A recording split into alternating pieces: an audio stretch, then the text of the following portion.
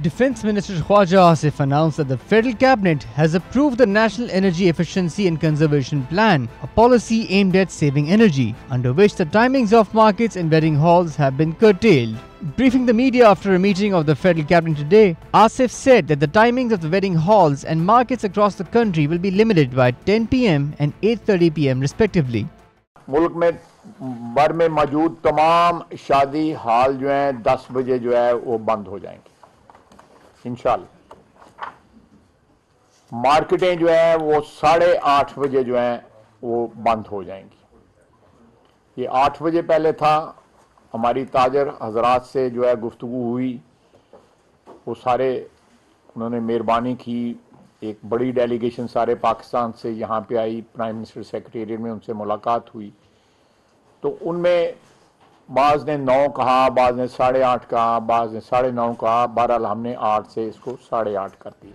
Asif said that the production of fans run on electricity will be halted by July, as inefficient fans use around 120 to 130 watts of electricity, adding that import duty on inefficient fans will be increased. Moreover, he revealed after 1st February 2023, incandescent bulbs would not be manufactured and additional taxes will be imposed on the ones that were imported, saving the nation 22 billion rupees. The defense minister went on to say that the government has decided to make use of conical geysers mandatory within a year as they consume less gas, saving the nation 92 billion rupees. Asif also said that the government had decided to use street lights alternatively, which he claimed would save 4 billion rupees. Furthermore, he said that Pakistan consumes oil worth $3 billion, and so the government would be introducing electric motorcycles this year. Khwaja Asif said the energy conservation plan will change the overall lifestyle and habit pattern of the nation, saving 60 billion rupees.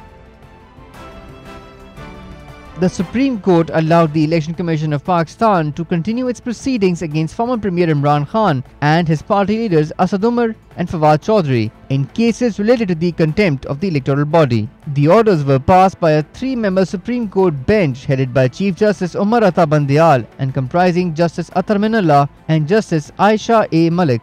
The 7-page document said the proceedings initiated by the electoral body under Section 10 of the Election Act 2017 against the respondents have been allowed to continue. However, the Supreme Court restrained the ECP from passing final orders under the said section.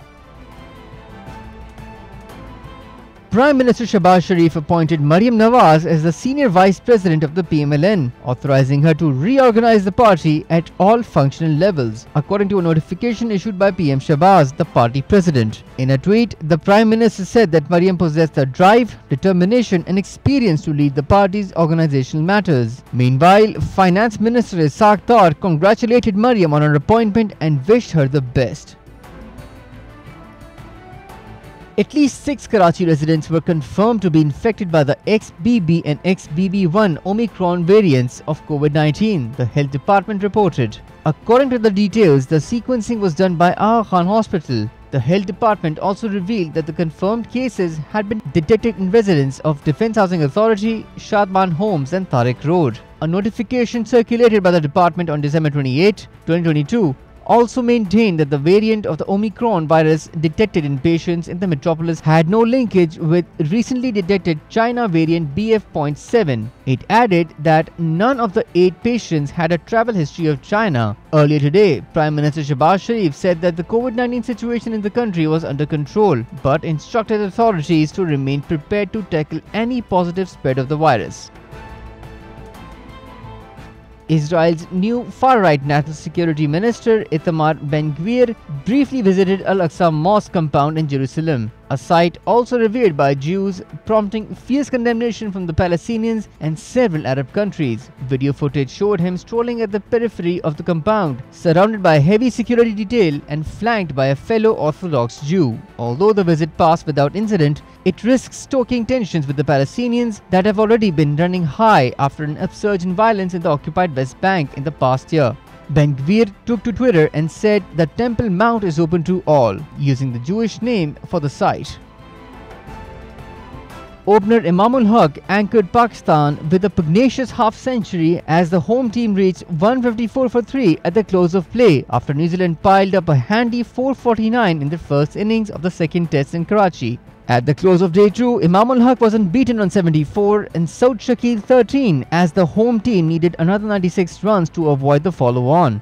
Pakistan started chaotically, losing opener Abdullah Shafiq for 19, Shan Masood for 20 and skipper Babar Azam for 24, before the Imam Shakil stand added 55 runs for the unbroken fourth wicket. In contrast, New Zealand's tail wagged furiously with Matt Henry remaining 68 not out and Ijaz Patel making 35, both scoring test bests as they added an invaluable 104 runs for the last wicket. The two-match series is tied after the first test, also in Karachi, ended in a draw.